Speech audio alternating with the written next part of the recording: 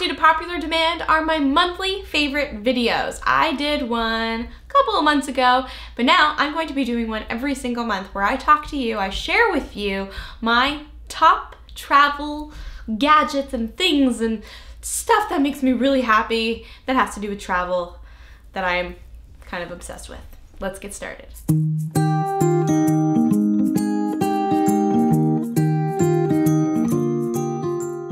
My first favorite that I'm going to be sharing with you is this watch. It's like a traveler's dream watch.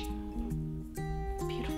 I came across this watch a couple of years ago when I was browsing online and I was on Urban Outfitters and I saw it and I was like, oh my god, must have it. So I went to the shop and I tried to get it and they were sold out. So I was like, you know what? There's still hope. So I went over to Urban Outfitters in person and I looked for this watch and I couldn't find it. And I went to the store clerk and I was like, where is the travel watch? And they're like, oh, we don't have those anymore. We're not selling them. I was like, what? Dare you do that to me? Such a tease. And a couple of months ago, I was walking through Urban Outfitters and what did I see? This watch. It was meant to be. We found each other, finally. So now we're best friends and we travel the world together and it's just so cute. It's so cute. It's pretty affordable and it has a map on the back of it.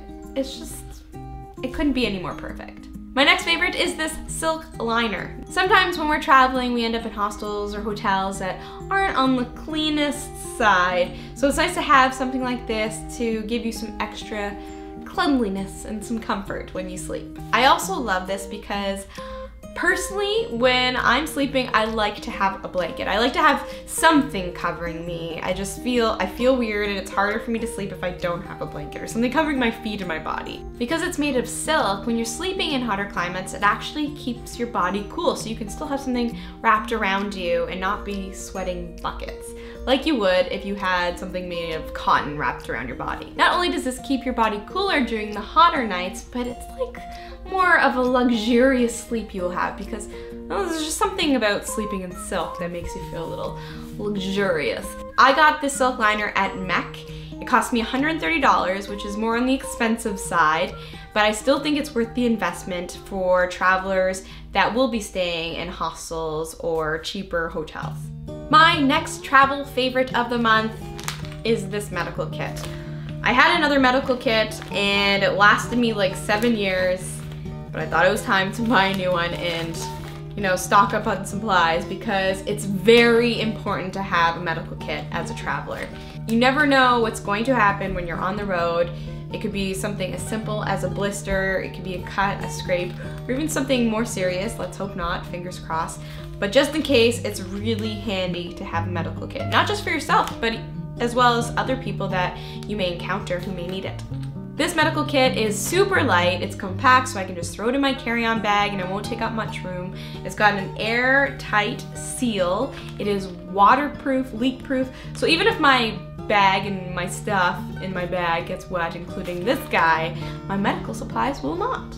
It's got everything from a bunch of different bandages to gauze. We got duct tape, elastic bandage with Velcro, safety pins, folding scissors, afterbite wipes, antiseptic wipes. I got this baby at Mountain Equipment Co-op. It cost me $25 Canadian. Not bad.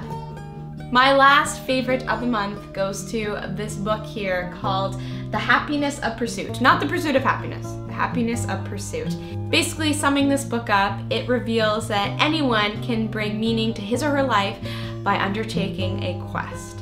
So that means having a big goal, a big picture, and doing whatever it takes to get there. And it's that process along the way that makes people happy. It doesn't necessarily mean that you have to take an epic, crazy adventure around the world, which would be pretty damn awesome and I highly recommend it.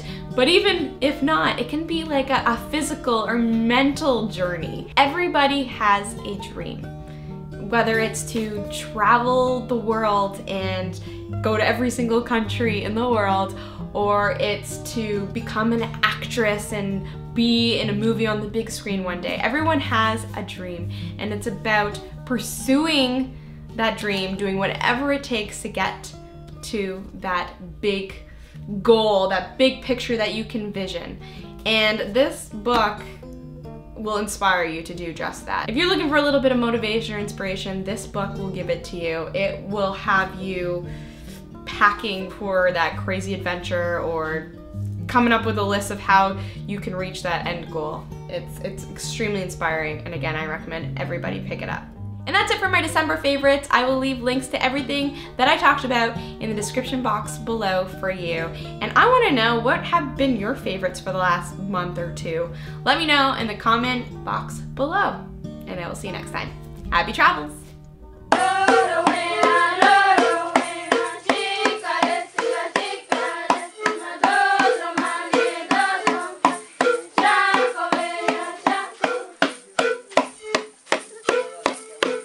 My nose ring? I think she likes my nose ring.